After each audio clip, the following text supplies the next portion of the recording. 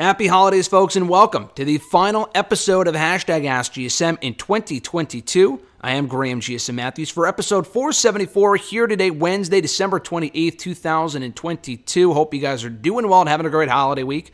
We had Christmas Eve and Christmas this past weekend. We got New Year's Eve and New Year's Day this coming weekend. A lot going on right now, but we are going to close out 2022 with a major episode here today. A lot of great questions from Facebook, from Twitter, from YouTube. If you want to send in a question to the show in the new year and beyond, you could do so by tweeting me on the Twitter machine at WrestleRant with the hashtag AskGSM. Find me on Facebook as well, facebook.com/Graham.GSM.Matthews.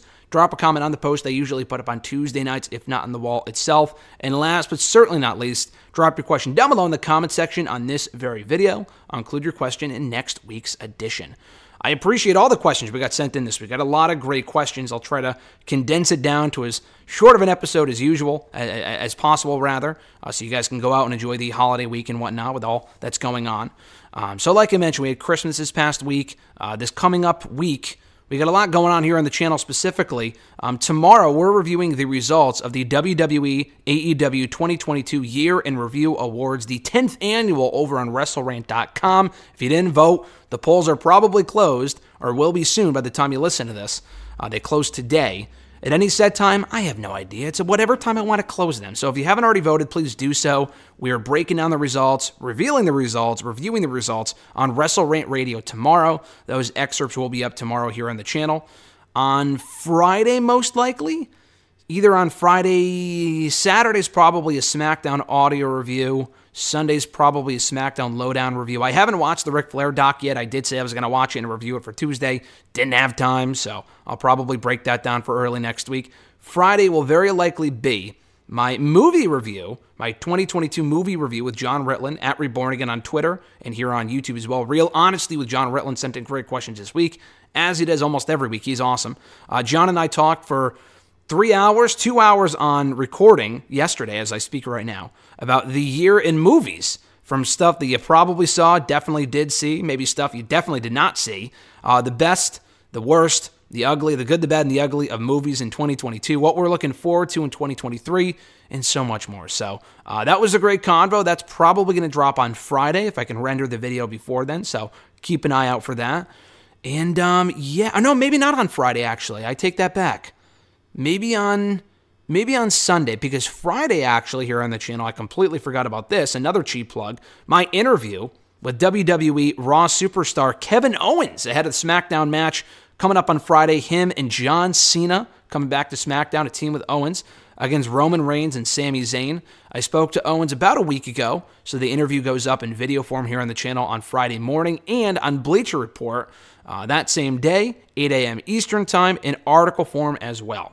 So be sure to check that out. Great conversation. Owens is fucking awesome. So I really enjoyed our first chat 2 years ago. And we'll have another chat, round 2, on Friday. So a lot to look forward to right now. A lot of plugs, a lot of promotion. Let's get that all out of the way and move on to the questions. So let's start with the YouTube questions first. Central Man Network for the first question of the final episode of 2022. Are there any superhero films, rather, that you're looking forward to in 2023? Yeah, I'm looking forward to, I think Shazam 2 comes out next year, I believe, if that hasn't been bumped or canceled. That's coming out from DC. From Marvel, probably everything. I mean, the first two that come to mind are the next two, that being Ant-Man and the Wasp, Quantumania, that comes out in February. Super pumped for that. And then obviously Guardians. Guardians is my favorite Marvel franchise.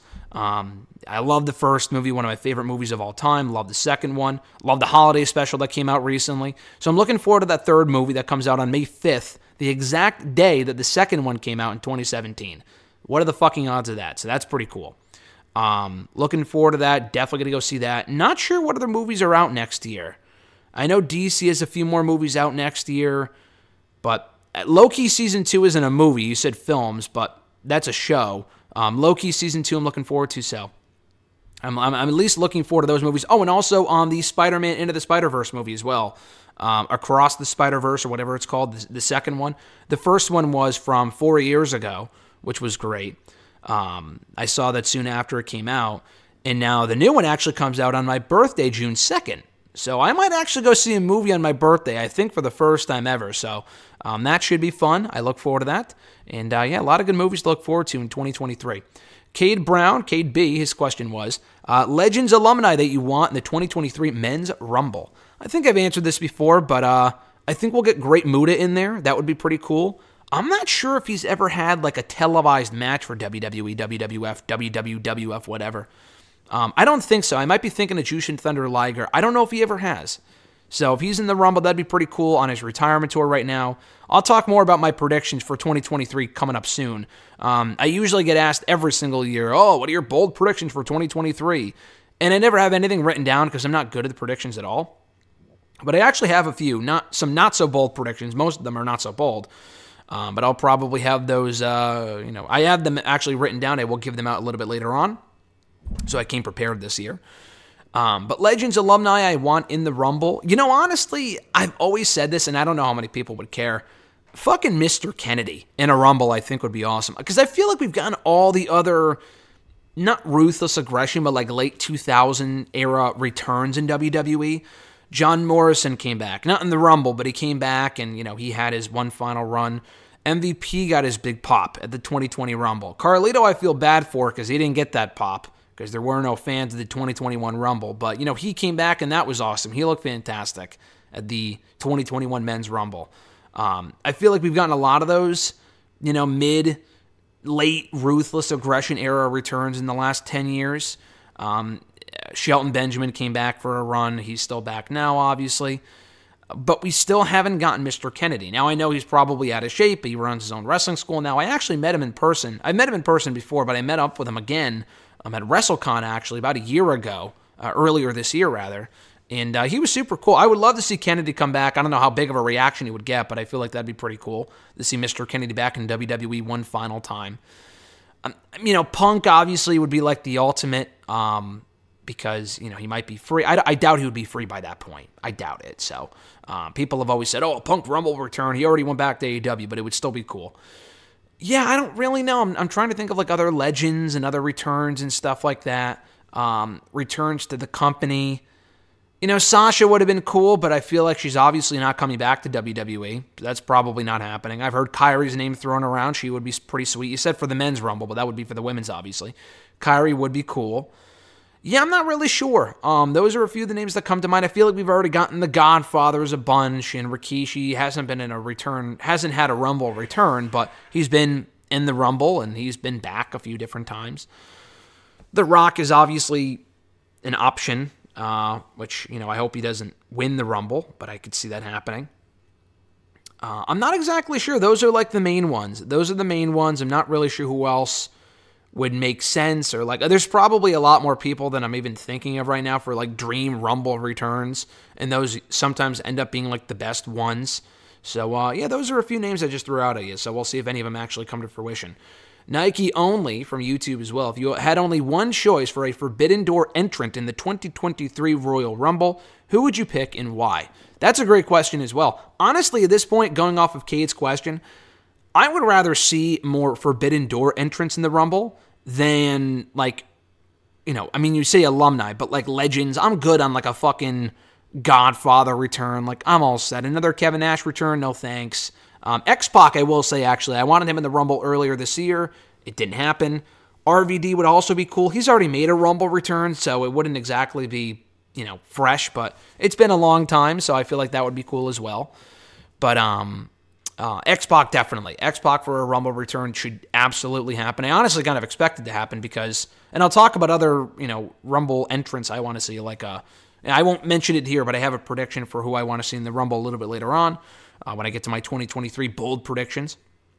But X-Pac, I feel like it's pretty likely now that Triple H is in charge.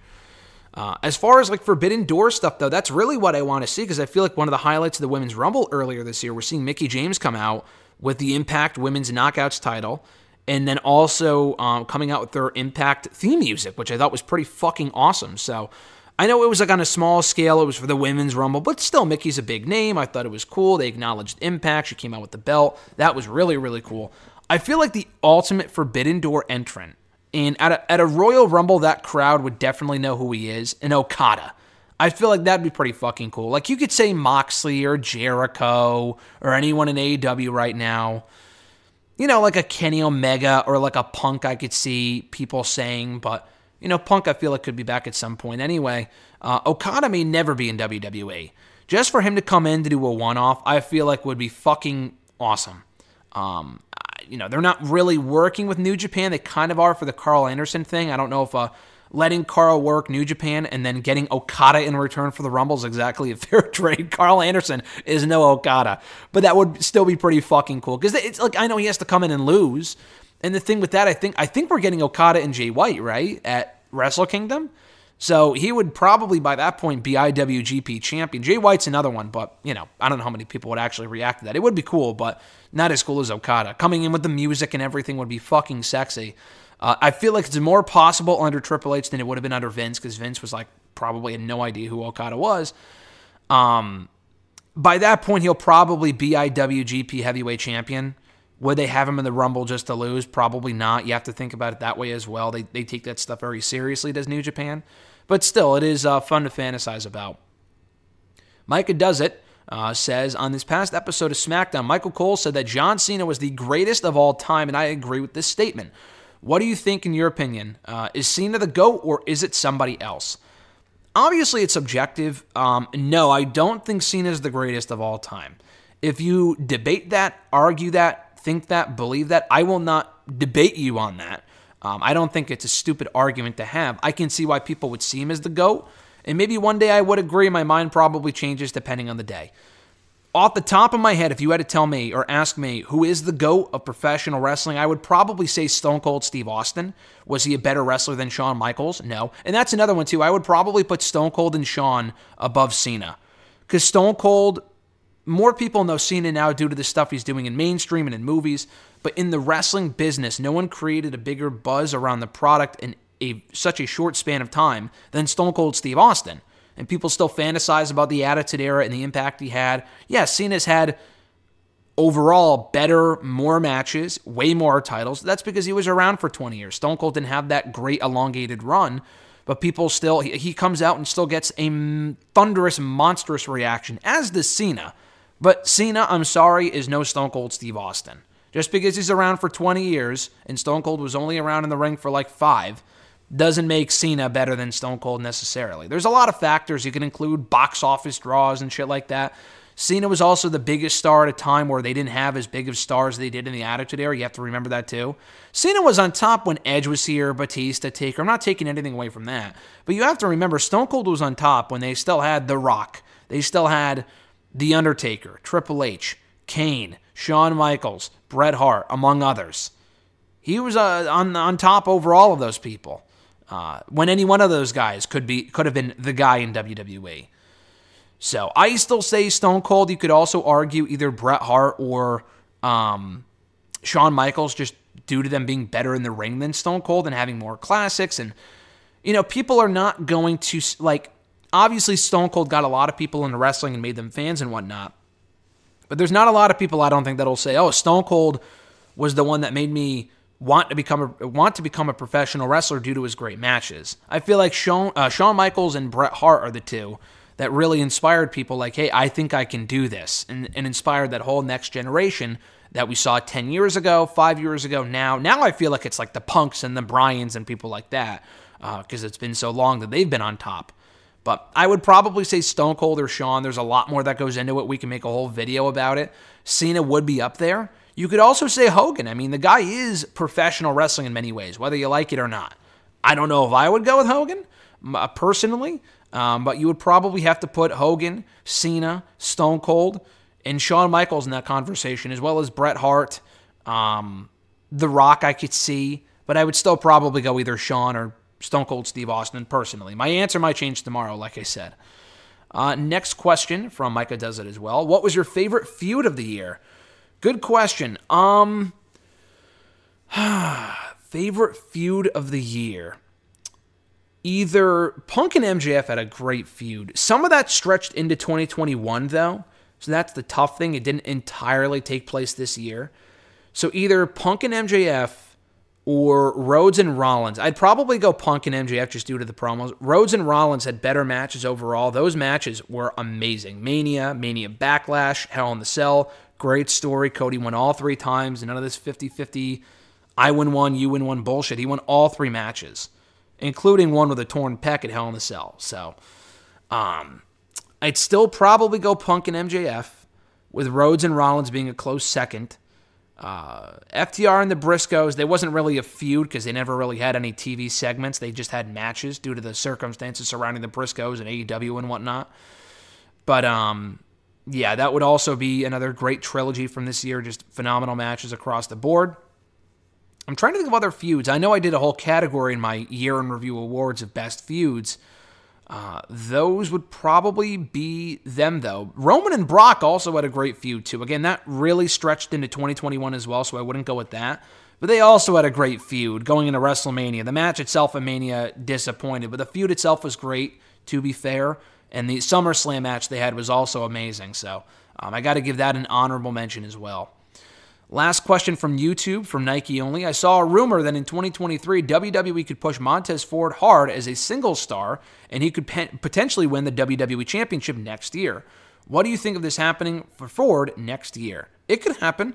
By that point, hopefully we get 2 separate titles. I don't think he's beating Roman Reigns for the championship. But it could happen. Ford is awesome. Hopefully by that point he does have a standard singles run. I would not rush into Montez Ford, though, being a world champion.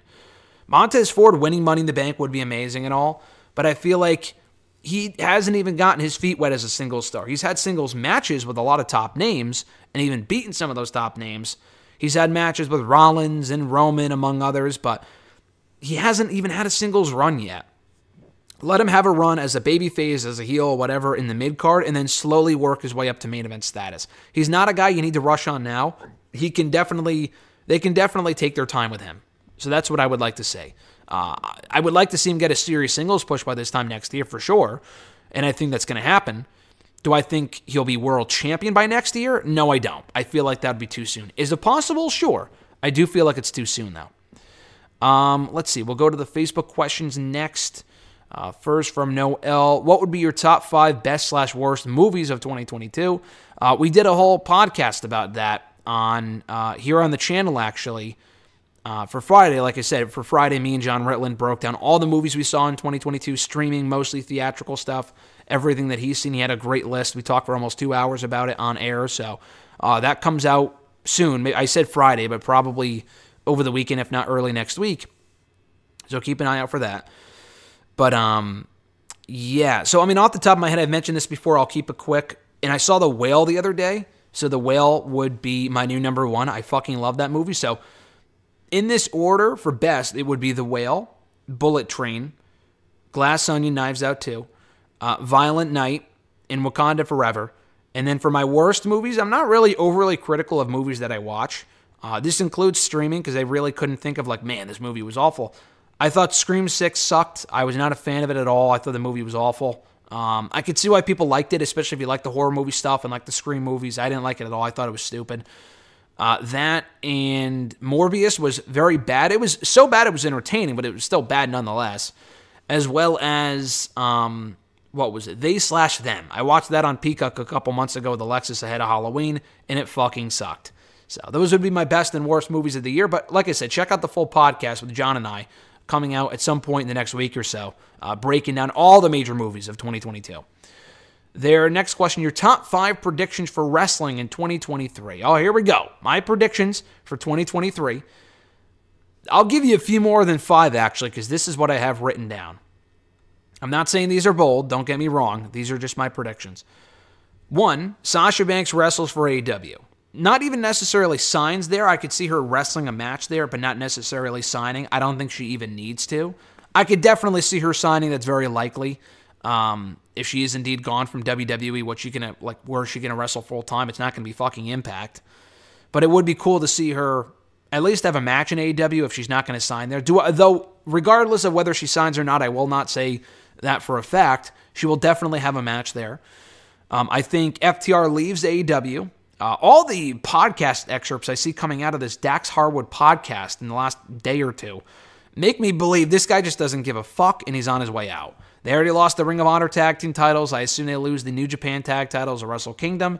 And I guess there was also the belief they will soon be losing their AAA tag team titles. So, which should have happened a while ago because they never did fucking defend the thing. So, yeah, I think they're on their way out of AEW. Not necessarily going back to WWE immediately, but I could see them taking time off or being free agents for a while before going back to WWE in 2024. That's my prediction. I see, as far as Rumble entrance, I mentioned this earlier, Great Muta, before going into the Hall of Fame. I feel like that's almost not like a guarantee, but I do see Muta being in the Rumble if they're allowing him to face Shinsuke in his promotion coming up on New Year's Day. So I could see Muta in the Rumble before being inducted into the Hall of Fame over Mania weekend. X-Pac as well being in the Rumble, I feel like, is a lock. As far as other entrants, Wade Barrett and or Pat McAfee, I feel like would be awesome. Barrett's been back on SmackDown now as a commentator for a few months. He's great. He hasn't had a single match since returning to WWE 2 years ago. I don't know if he's wrestled at all since leaving WWE in 2016. It's been 6 or 7 years. But for a one-off Rumble return, I feel like that'd be cool. Here are the old Bad News Barrett music. He comes out or maybe stands up from the commentary table. Maybe that's where Pat McAfee makes his return. Pat McAfee being in the Rumble would be awesome. We already had Bad Bunny in there. We've had a few other people in the Rumble. Corey Graves would be cool as well. Pat McAfee coming back in the Rumble would be awesome. So one of those two. I do not think The Rock will wrestle at WrestleMania 39. That is my bold prediction. I do not think he will wrestle. I think he could appear, maybe even be a special guest referee. I don't think he's going to wrestle. That's just my mindset at this point. And it has been for a while. I've been given no indication. Not that I'm an insider, but I have no inkling and idea whether he will wrestle or not. Just all signs to me point to him not wrestling, because at this point I feel like it'd be confirmed. It's just we're getting way too fucking close.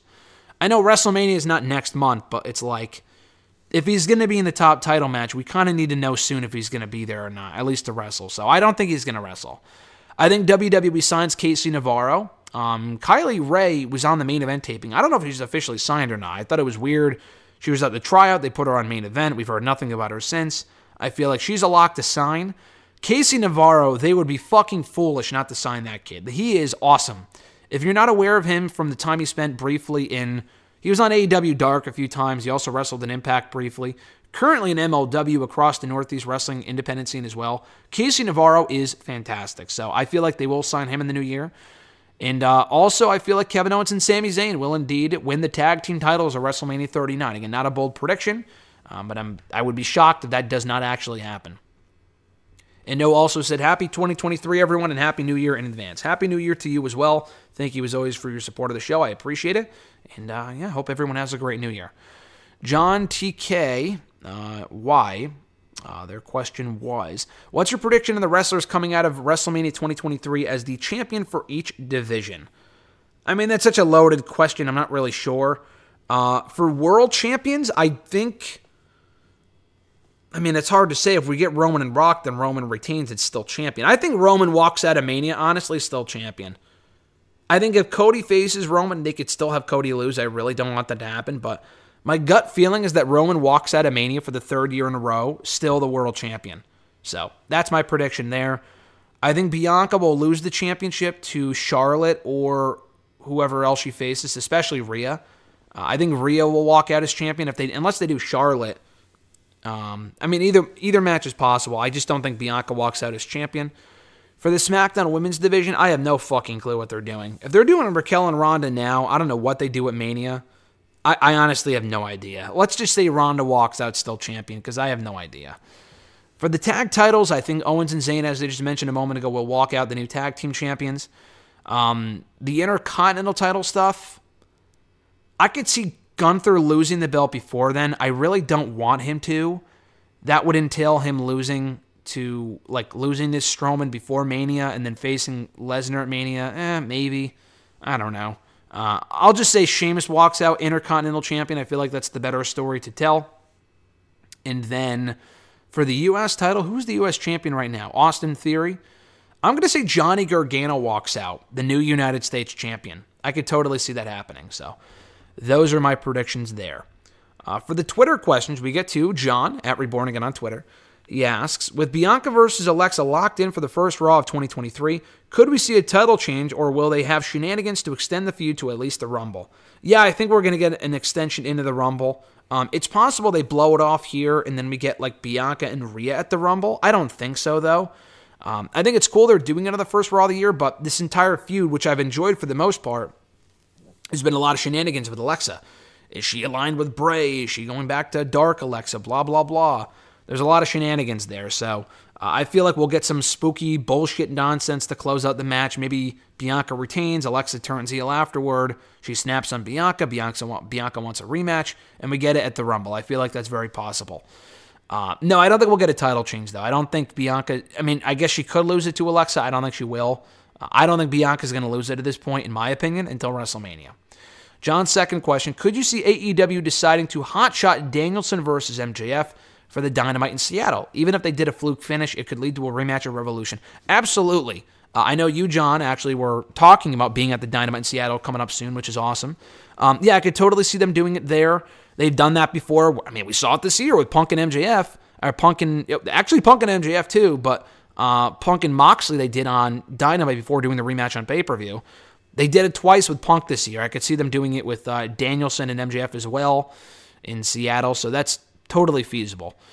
At Team Zaluda, his full handle is Team Zaluda 24X. X Team Zaluda 24X, excuse me.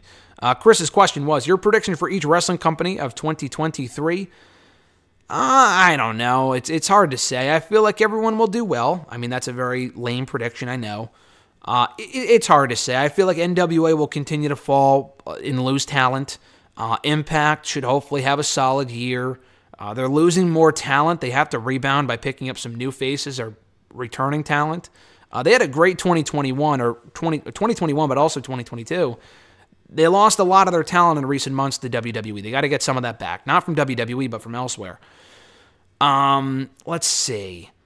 For, I already mentioned NWA. AEW, yeah, I could see them having a rebound year. 2021 was rough for them in a lot of ways. I could see them having a better year next year than they did this year. And MLW will probably still be at the same level they are right now. So I know very generic predictions, but I don't imagine anything. I mean, listen, I probably didn't expect anything major happening this year either for any of the major companies, and we saw major things happening for every single company for the most part. So who the fuck knows? At noob_n_co TV, what are some bold predictions for 2023? I already answered that earlier. First off, from at Iwagu91, he says, first off, I hope you enjoyed your Christmas. Thank you, at Iwagu. I appreciate you. I hope you enjoyed your Christmas as well. His question was, what are your thoughts on Ricochet and his IC title reign? It was not a waste of time, but it was very forgettable. I'm glad he got that moment to be Intercontinental Champion, but it came at a terrible time because Vince didn't give a fuck about the title. I know at the time the report was, Ricochet is the second top babyface on the show, which was comical because Ricochet had been a loser for years. He's booked a lot better now that he's not champion than he was as champion. I mean, his title defenses included what? He faced Sammy. He retained against Sammy in a rematch. Cool. He then beat Shanky and Jinder in subsequent rematches. He had a few different title defenses. He faced Los Lotharios, maybe someone else. So he had a couple different successful title defenses. It wasn't entirely bad. But he was a total afterthought. He wasn't even at WrestleMania. Didn't defend the title at WrestleMania. He was basically a placeholder for Gunther to beat him for that belt in June. So it was a pretty mediocre reign. I do wish he had a better reign, but hopefully at some point he will down the road. His next question, do you see Roman Reigns losing the WWE title without being a part of the fall? No, I've said this before. I've seen people say, we're going to get 2 title matches at WrestleMania, Universal and WWE. At this point, it's too fucking late. It's too much of a mess. Keep the 1 title on Roman until he gets beat. I would do it at WrestleMania. Cody wins the Universal Undisputed title at WrestleMania, splits it the next night on Raw, gives the Universal title to SmackDown, keeps the WWE Championship on Raw. It makes the most sense. Just do that shit. To break it up before then, I feel like would be a fucking mess. I don't know. I would not do that at all. I feel like that'd be very silly. So I feel like he has to... If he's held both championships for this long, I mean, the WWE won only since Mania, but still, it's still a while. He's got to be pinned. Keep the Undisputed title on him until he loses, hopefully soon, and then move on from there. At Seos, let's see, spell it SEOSITW from Twitter. 5 wrestlers who are not in AEW or WWE that had a great year. Ooh, that's a good question. Josh Alexander had an amazing year. Him and Impact had a great year. He won the title back from Moose, the world title at Rebellion. He was having good matches before that with Jonah. He had a great match with Jonah, I think in January, at the Hard to Kill pay-per-view. And he had a couple good matches after that as well, leading into the championship match in April. But he won the title for Moose. That was a great match. The match with Eric Young was really good. He had a very good match with Joe Doring. He had a very, very good match with Alex Shelley. Eddie Edwards at Bound for Glory. What's his name? Tomohiro Ishii from New Japan on one of those Impact Plus specials. So he's had a lot of good matches. He actually just recently faced Kazarian actually at Overdrive last month, which was also a great match, and the Speedball Mike Bailey match on Impact a couple of weeks ago. So he's had a great 2022. Beyond them, it's hard to say. No one in NWA really stands out. MLW isn't consistent enough for anyone to really stand out, though Hammerstone was world champion for the entire year. I guess he had a pretty good year. In Impact, Mike Bailey had a great year. I think he debuted in January, was X Division champion for a little while. He's gotten over. He's awesome. You know, Mia Yim went from being fired to WWE to going to Impact for 6 months, now getting back into WWE, which was cool. So I may include her as well. I'm trying to think of who else. Like an Impact, NWA, MLW. Those are probably the bigger names that come to mind. I don't know if you would include a Ring of Honor, but yeah, those I feel like are a few of the people that had a great year. I don't really watch New Japan. Jay White, I know won the belt back. Will Ospreay, I know had an amazing year. That's another one too.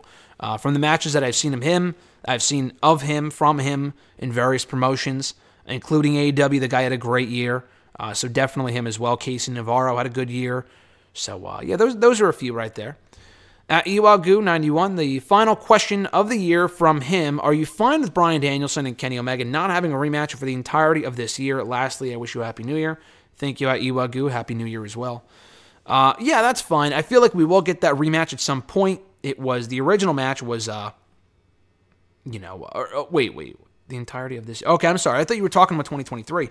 You said, am I fine with it not happening this year? That's fine. Yeah, they'll get to it when it needs to happen.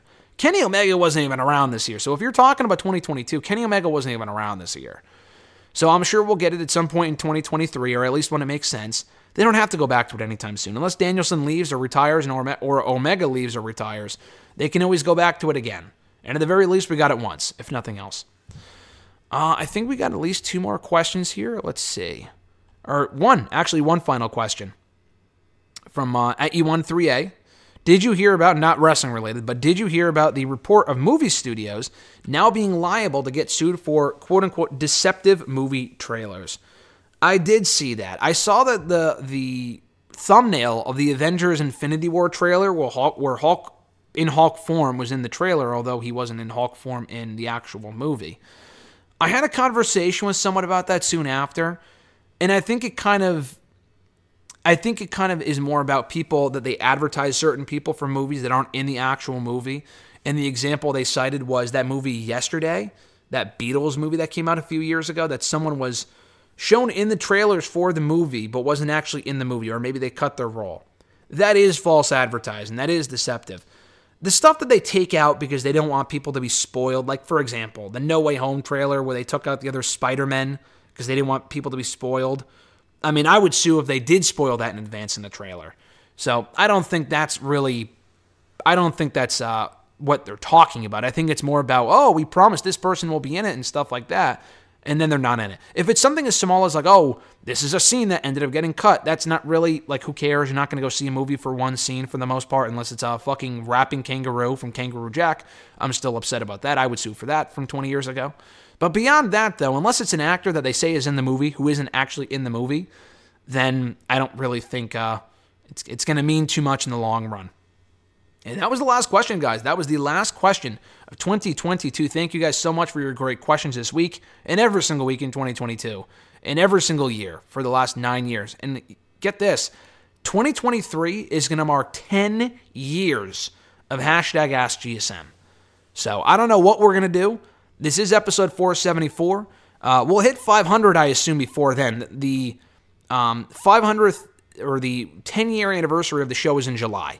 So assuming we do it every week until then, I never take weeks off from hashtag.